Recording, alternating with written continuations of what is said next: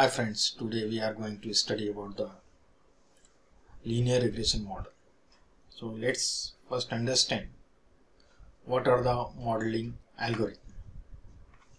So look at here on the screen that it means here we are talking about the machine learning models. So modeling uses machine learning algorithm in which the machine learns from the data, like human learns from their own experience. Okay, so machine learning models can be classified into three categories as per the task performed and the nature of output what we want.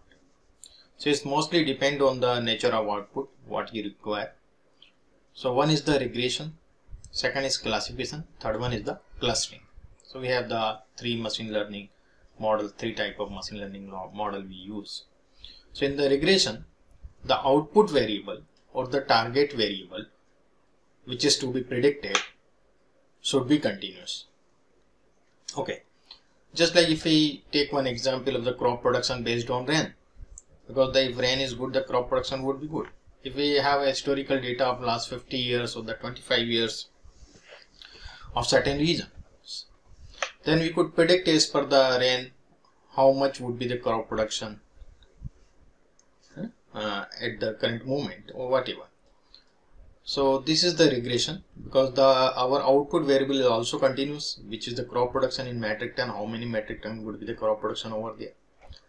Second is the classification model. The output variable to be predicted as a categorical variable. It means the target variable is a categorical variable. There may be binary, it may be multi-category. And suppose classifying the person is COVID-19 positive or not. So it is a classification model. Through some symptoms we want to know that either he is positive or not without doing any test. So if we have the data of historic data of the patients of the COVID and this all, so we could make one model, and as per the symptoms we could define. And third one is the clustering. Clustering, there is no target variable, no predefined notion of a label is allocated to the groups or clusters. So just like a customer segmentation and this all sort of thing we do with the clustering. Now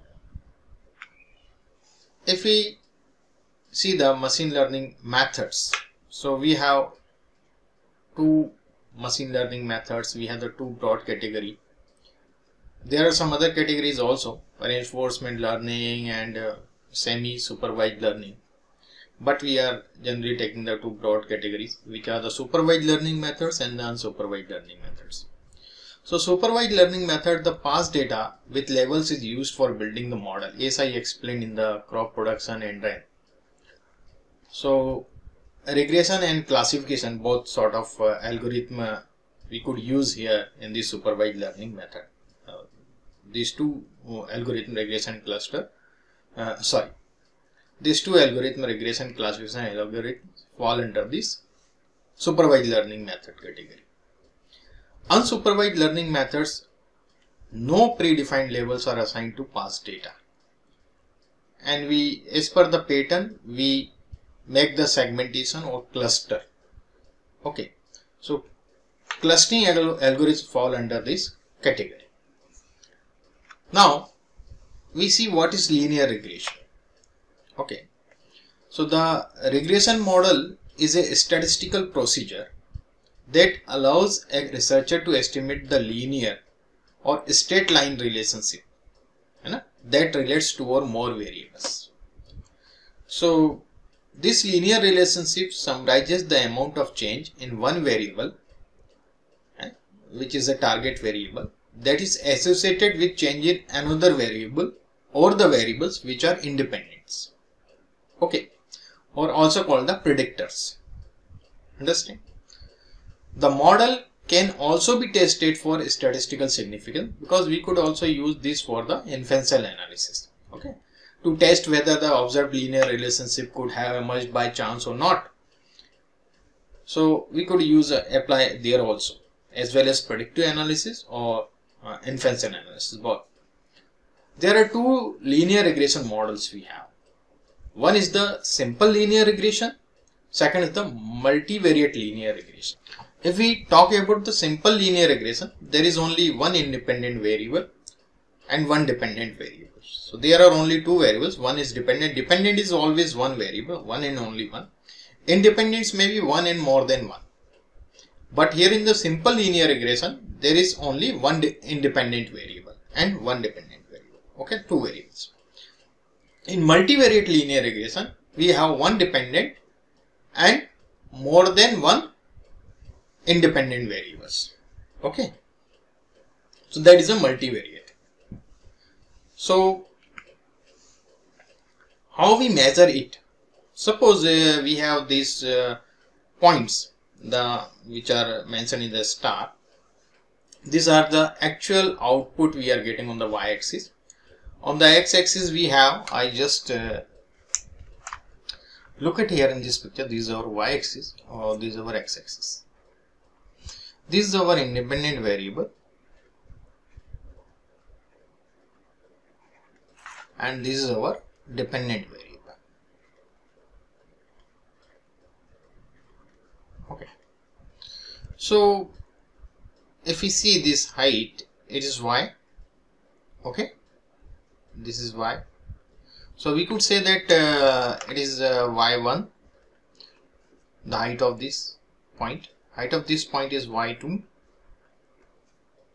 it is y3, y4, y5. In this way we are getting this whole thing. And this line is our model, best fit line. This is the regression line. And this line is giving the prediction. Okay. So this point on this line is cape y1 and this point is cape y2. This point is cape y3. So this is the predicted y or this is our actual y. So there is some gap or some error or some difference between actual y and the predicted y. Because the points are not lie on the line, all the points. Some points may lie on the line, but not all, sometimes. So if they are not lying on the line, then there are some error. Okay. So this error is denoted by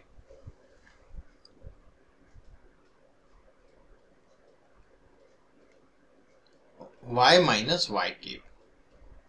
Okay. So this is our, or we could denote it by epsilon or by the E. So this error is denoted by E. And here you see it is our E1, it is our E2, it is our E3. Here we will get E4. In this way we get this all. So we have to draw a line. The best fit line is what? Where the summation of y minus y cape square I is equal to 1 up to n is minimum. Okay, where the summation of square of the error is minimum. Okay, it is called the, some say RSS, residual sum of square. Okay, some say that SSE, sum of square of error. So don't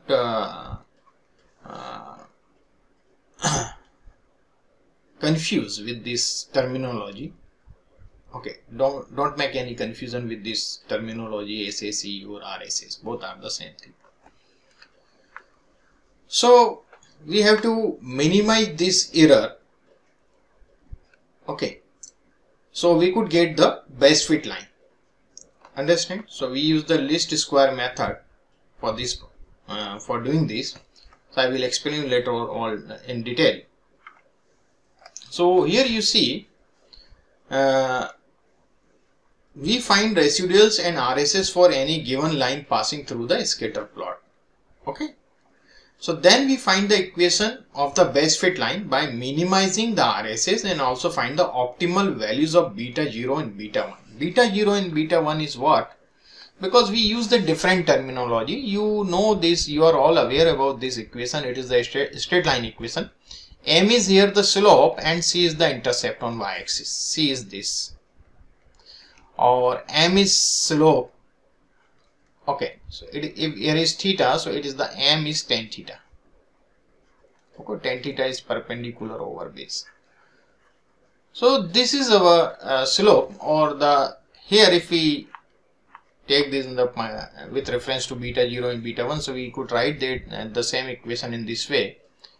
Predicted y is equal to beta 0 plus beta 1 x1. Or if there is only one variable, so we don't have to write the x1, we just write the x. So beta 0 plus beta 1 x. So beta 0 here is the intercept and the beta 1 is the slope. So here, then we find out the equation of the best fit line by minimizing the RSS and also found the optimal values of beta 0 and beta 1. Means optimum values of slope and intercept. This is the intercept and this is the slope. Okay. So we know that the best fit lines is obtained by minimizing a quantity called the residual sum of squares and RSS. Or we will now be introduced to the concept of cost function. Okay, this is a cost function. It should be what should be minimized? We are going to minimize, it is the cost. We are going to maximize the thing, that is a profit function. So here we are talking about the cost function. Okay. Now we come to the next slide. The best fit line is found by minimizing the expression of RSS, which I already explained to you, which is equal to the sum of squares of residual, or the SSE sum of square of errors for each data point in the plot. Residuals for any data point is found by subtracting the predicted value of dependent variable from actual value of dependent variable. So here you see, it is the residuals how we are getting. This is the equation of the line of regression. So y is equal to beta 0, beta 1, x1. So I have explained you the beta 0 is an intercept and the beta 1 is a slope. So that ei, which is the error, is equal to yi minus predicted y. Okay, so ordinary least square method, if we see the e1 square plus e2 square and up to en square, we have the n data points. So residual sum of squares. Okay, so if we see here, so we get the RSS is equal to y1 minus beta 0 minus beta 1 x1, beta 0 minus beta 1 x2. In this way we are getting the different x1, x2, x3, these points we are putting over there in the simple linear regression model. So this way we are getting this, the summation of y is equal to 1 up to n, the yi minus beta 0 minus beta 1 xi is whole square.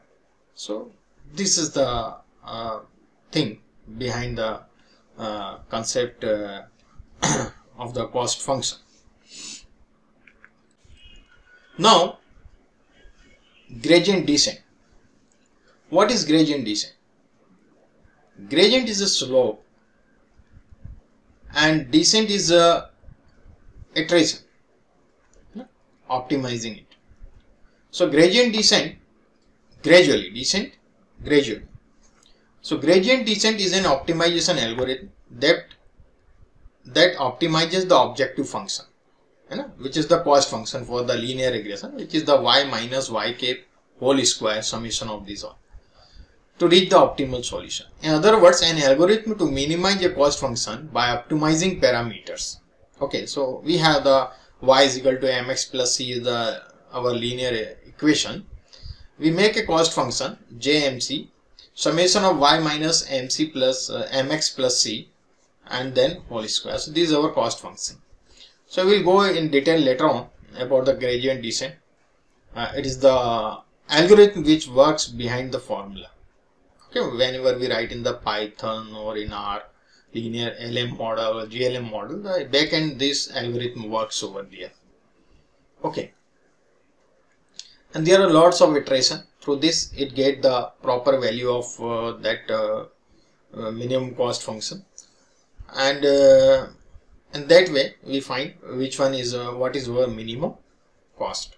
Okay, what would be the y minus y cap. In that way it determine the value of beta 0 and beta 1, or value of m and c. Okay, final value. So new predicted value is equal to old predicted value minus step size, where step size is learning rate and slope. Okay, as gradient descent will also be used for logistic regression even in neural network also. So I give the brief description of this.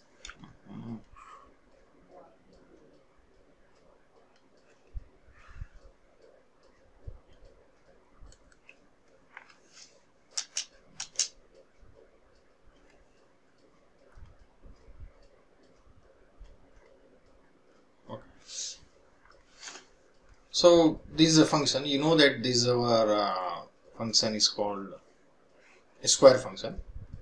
So f of x is equal to x square here. So we know that the minimum value of y would be 0 here. Okay, which would be 0. So how we could get it? So we will differentiate this ddx of f of x with respect to x. Okay, and then we get 2x. We put some point here like -1 if I put, so I will get if I put -1, then I will get -2. If I get 0, I will get the 0. Okay, so the slope ddx is the slope of that tangent. Here if it is -1, so I will get this, so it is the -2. Okay, and here if I put, so it is 0. Okay, and this 0 if I put here, I will get f of x 0. So at 0 it is 0. So this is the cost function. In this way we find out the gradient descent work in this way.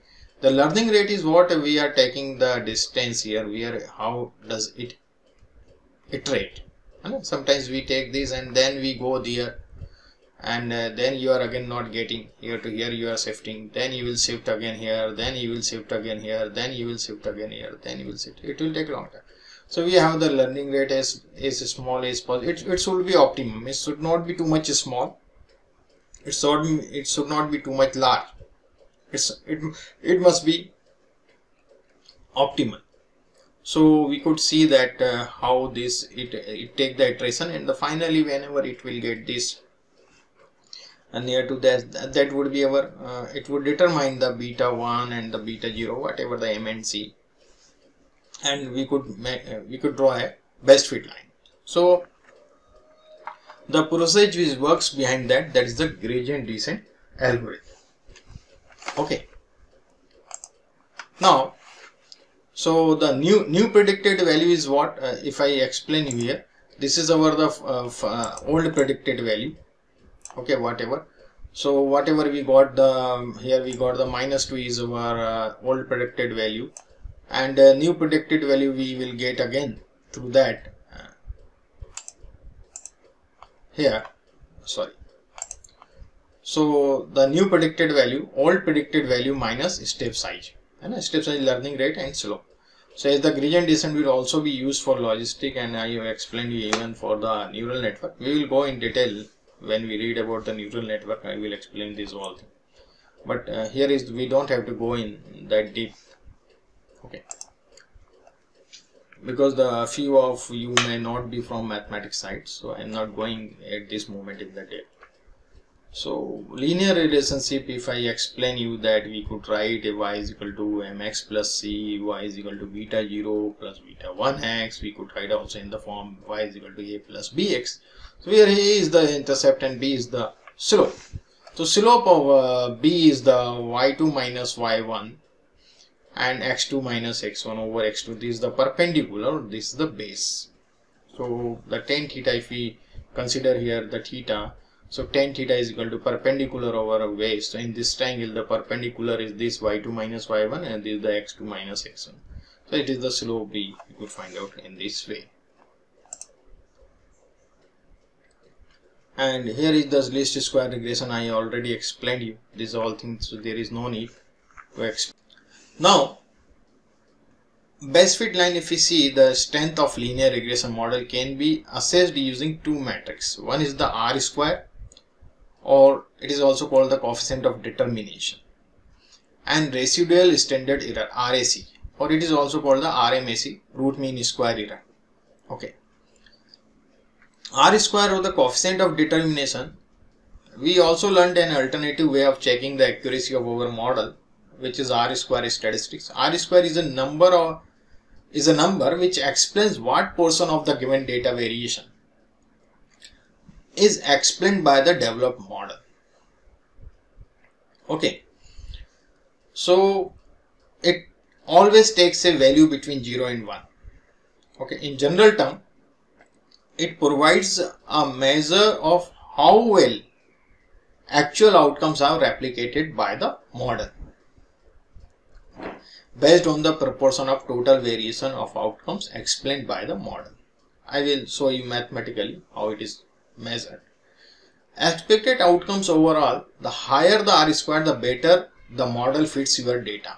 So mathematically it is represented by R square is equal to 1 minus RSS over TSS. Residual sum of square and the total sum of square. So what is total sum of square?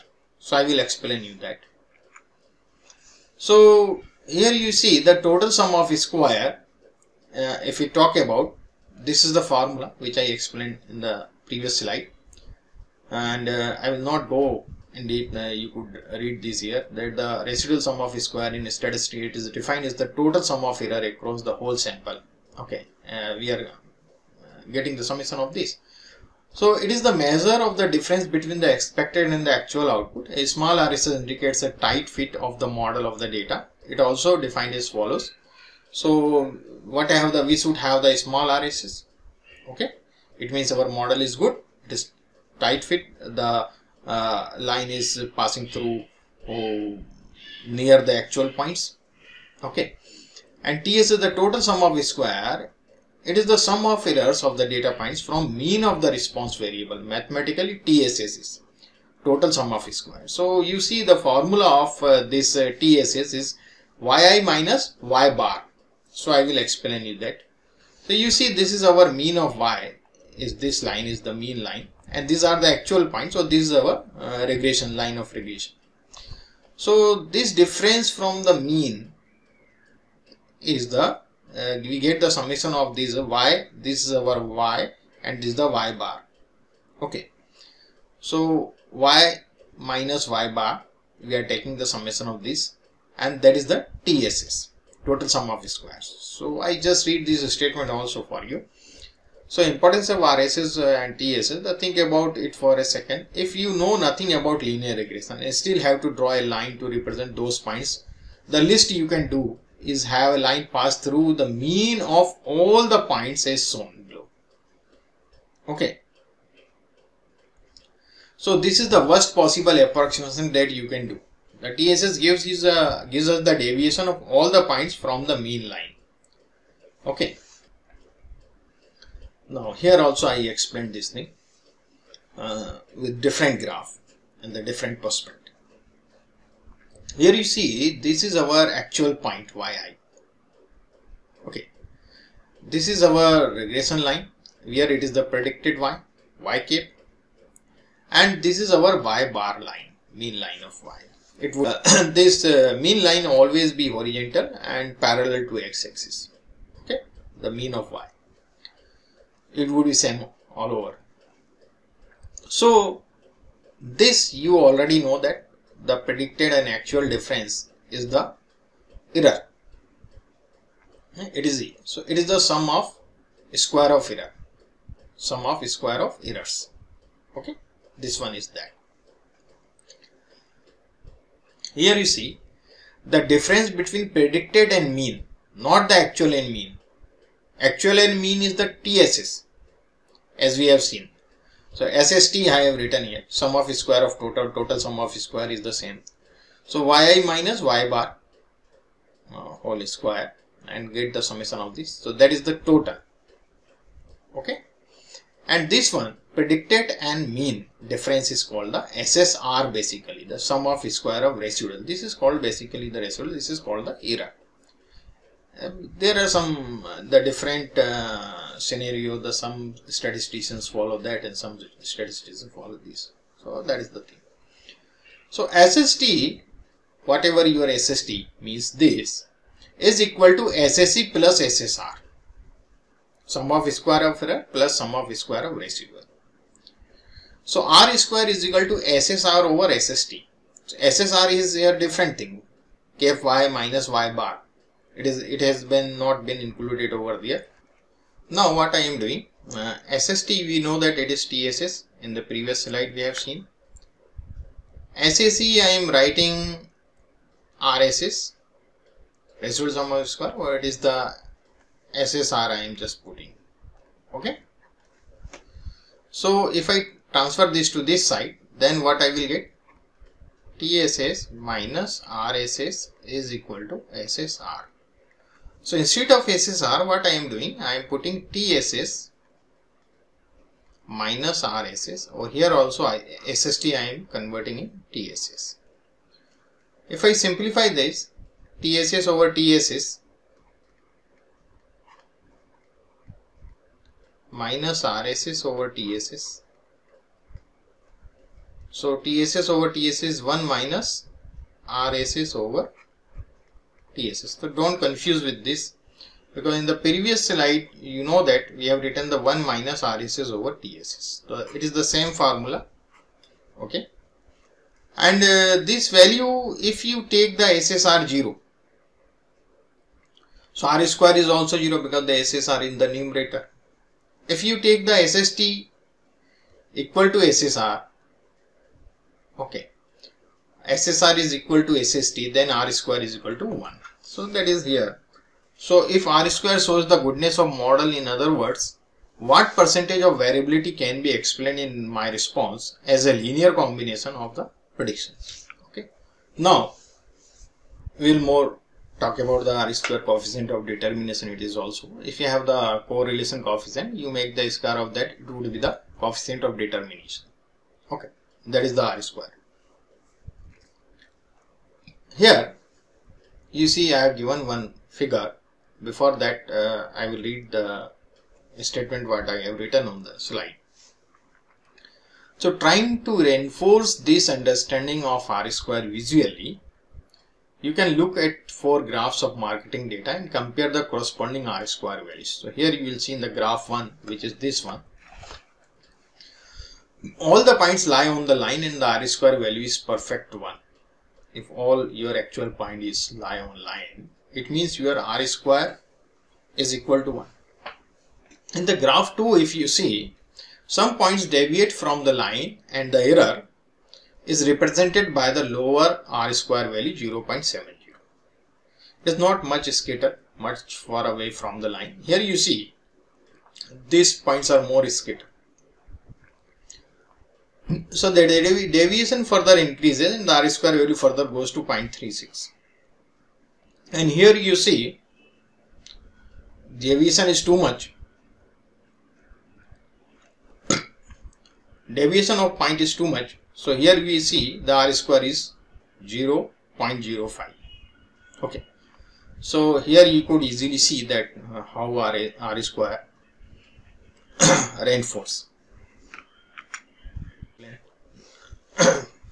So what happens, we are taking the square of the error, summation of the square of error, that is called the RSS, and we have one measurement, the accuracy measurement, the R square. You know that if it is near to 1, it is a good model, and there is another parameter by which we could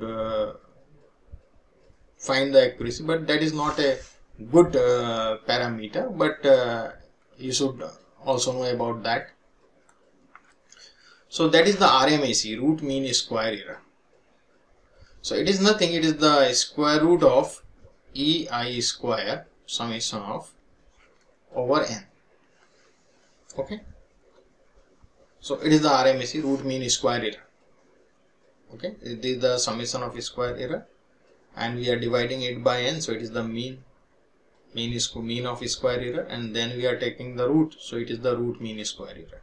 So it is also one of the measurement, but there is no range for RMAC. It may be minus infinite to plus infinite. So here you see the aim of least square regression line is to minimize these errors of prediction. Let the error of prediction associated with x1 be e1, so that e1 is equal to in this way, and we want this should be minimum. Okay, so we know that r square is also we use for the as a parameter of the accuracy of your model, as I have explained you earlier. So as I explained that the strength of linear regression model can be assessing through using two matrices. One is the r square, coefficient of determination, and we know r square is a relative measure. So it is a relative measure.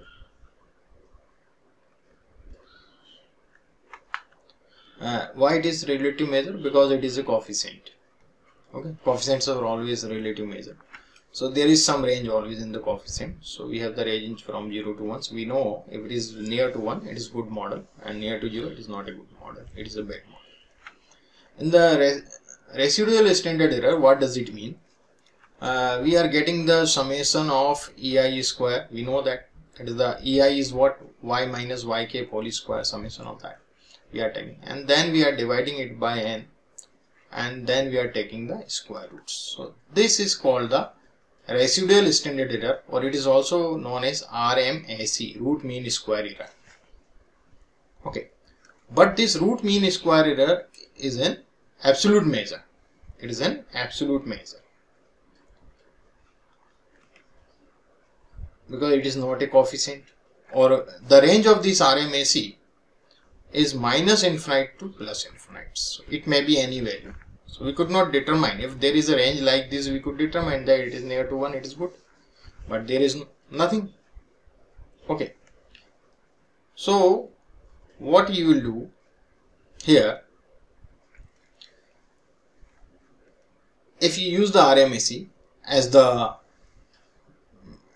tool of measure the strength of the linear regression, so you must have to evaluate the model with trained data set, and then find out the RMAC of that, and then evaluate the model with test data set and also find out the RMAC with that, and compare both the RMAC. If there is very small difference in both RMAC, then your model is good. Otherwise you have to retune the model. So this is another measurement of strength of the model. Now the very important thing now we start with, that is the assumption of simple linear regression. Let's take a look at the what assumption of simple linear regression were. So linear relationship between x and y, there should be some linear relationship between dependent variable and independent variable. Okay, error terms are normally distributed. Error terms means EI should normally be, it should normally distributed. If you take the error term E1, E2, E3, E4, E5 and En, then you make a histogram, or it should be a normal shape. So error terms are normally distributed. I am not talking about the x and y. I am in the second point, I am talking about the error terms. Third point, I am also talking about the error point. Error terms are independent of each other. So all the error terms, the E1 should not be dependent of E2 and the E3 and the E4. It should not be dependent on the subsequent or the preceding. They are all independent. Error terms have constant variance. It must have the constant variance. It means if it is normally distributed, they are normally distributed as per the observations. But at the, if you see the each error point, so there should be sigma distribution y. It is the x is equal to 65, and the mean EY is the EY is beta 0 plus beta 165, and the standard deviation is sigma. So the standard deviation should be same of all the error points. Okay, in this way. I mean to say that. So that is the homoscedasticity. Okay. So these are the assumptions of simple linear regression. Analyzing the residuals, which I explained you. So this is the normally fitted. You see the normal distribution of the residual term is a very crucial assumption when it comes to making. It comes to making inference from a linear regression model. Hence, it is very important that you analyze these residual terms before you can move forward. So this simplest method to check the normality is the plot of histogram of the error terms and check whether the error terms are normal or not. You easily check it. Analyzing the constant variance. How we could analyze the constant variance? So we draw the mean line which is on 0, and apart from this we also need to check the visible pattern in the error terms in order to determine that these terms have a constant variance. So these are the error terms, E1, E2, E3, and this is the 0 is the mean for that. The pattern of error terms. So you see it is the distribution or scatterness should be equal. It should not be very high. Here you see some points are it may be some outliers over there. Some outliers here also. So other thing is okay. So we could remove the outliers, then we could work it on, and then we could get the proper scatterness. And then hypothesis testing of beta coefficient. Beta coefficient is the B1. Okay. And once we have fitted a straight line on data, you need to ask, is this straight line is a significant fit for the data? Okay, it is significant fit, or simply it is the beta coefficient significant to the extent that it is helping in explaining the variance in the data plotted. So clearly you need to perform a hypothesis test on the beta coefficient. The null and alternate hypothesis in these cases are the null hypothesis beta 1 is equal to 0, and the alternated hypothesis beta 1 is not equal to 0. Okay, so and test this hypothesis. The test statistics for beta is t is equal to cap beta 1 minus 0 and AC cap beta 1. So this test statistics follows student distribution and minus 2 degree of freedom. The p-value is then calculated on the test statistics in order to determine whether the coefficient is significant or not. Okay. So some recap I have written here, because the inferential we know, through the inferential analysis we know these all things which I have taken the previous sessions. So what is a t distribution? So for a small sample size has more spread than normal distribution. Okay. So it is more spread like this. Just a minute.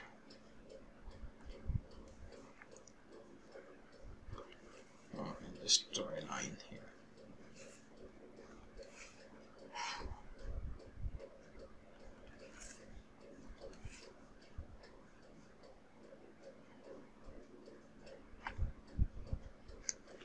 I just draw with the pen.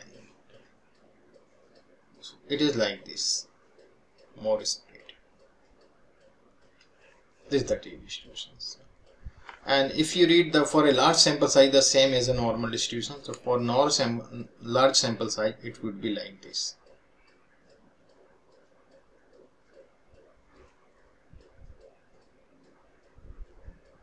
Understand? So this is the thing which I am going to explain. Effectively, it is just a normal distribution just to account for low sample size. So this is all about the t distribution. Next we see what is over there. Assessing the model fit. So some of assessing measurement I have already explained, like the R square and the RMSE. Anyone you could follow. Generally we follow the R square. RMSE is the very weak assessment measure. So after we have determined that the coefficient is significant using p values, we need some other metrics to determine whether the overall model fit is significant. To do that, we need to look at a parameter called the F statistics. So the parameter to access the model are the t statistic used to determine the p value, and hence helps in determining whether the coefficient is significant or not, like the beta 1 is significant or not through the t statistic. as I have explained in the last slide. F statistics is for the whole model. So used to assess whether the overall model fit is significant or not. Generally, the higher the value of F statistics, the model is more significant a model turns out to be.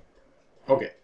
R squared, after it has been concluded the model fit is significant, the R squared value tells the extent of the fit, how extent the model is fit, how well the state line describes the variance in the data.